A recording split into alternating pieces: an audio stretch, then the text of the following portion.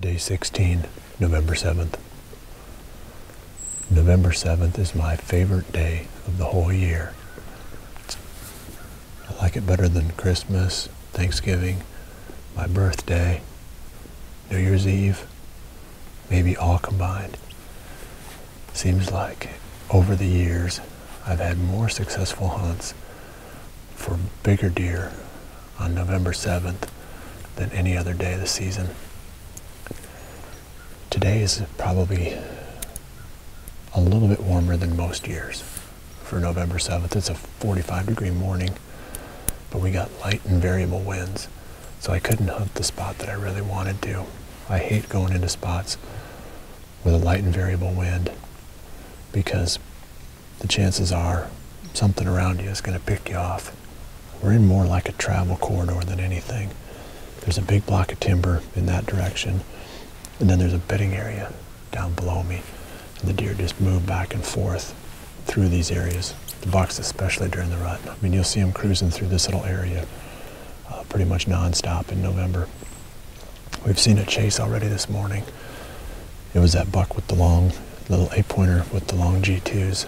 We filmed him a few times now. He was running some does out there in that clover field. It's supposed to turn cold tomorrow. Colder, highs in the 50s, which is going to be a nice break from the 70s that we've had. We're going to switch around and get some of those northwest winds, which will open up a couple more tree stands that we haven't had a chance to hunt yet for a while. So I'm looking forward to that. But today, I've got high hopes. November 7th. Let the games begin.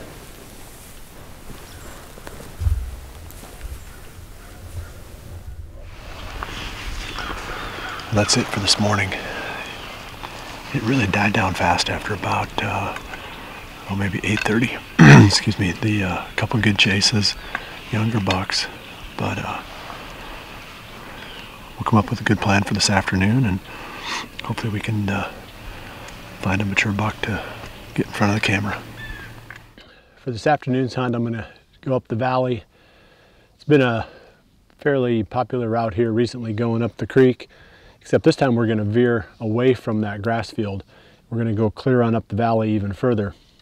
I pulled cards out of 2 cameras today, and the buck that we're calling Fisher, which is the smaller bodied of the 2 that we had out on the grass field a few days ago.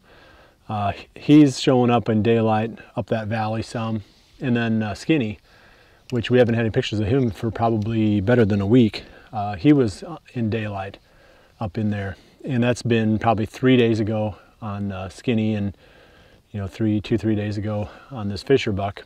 So we've got a couple of targets that at least have in the past been there in the day, which means that our cameras can't cover everything, so there's a chance that they're there every single day during daylight.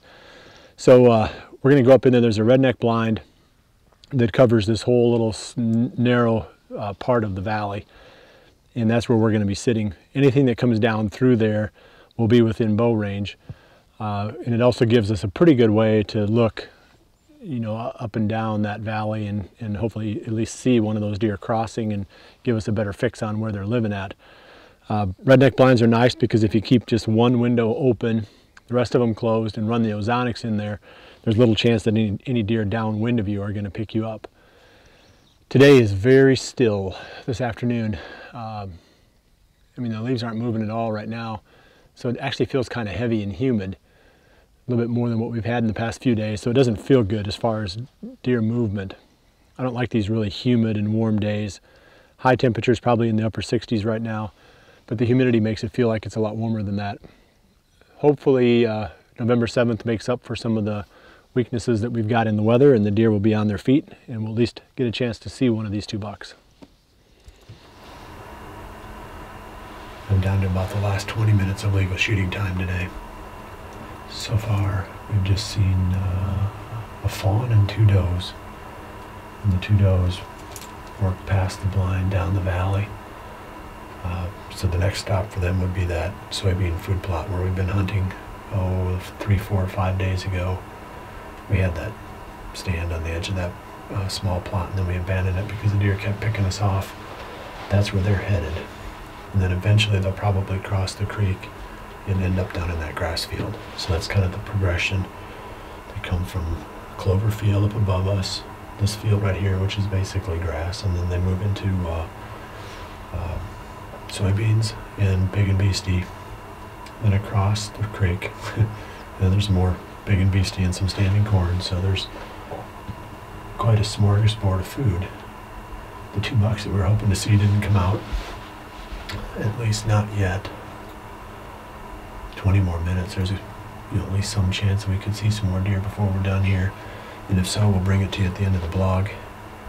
Either way, tomorrow is supposed to be cooler, and we'll definitely be in a tree stand tomorrow morning and tomorrow evening for sure, so check back again tomorrow night, and we'll bring you the next update in the quest for Skinny.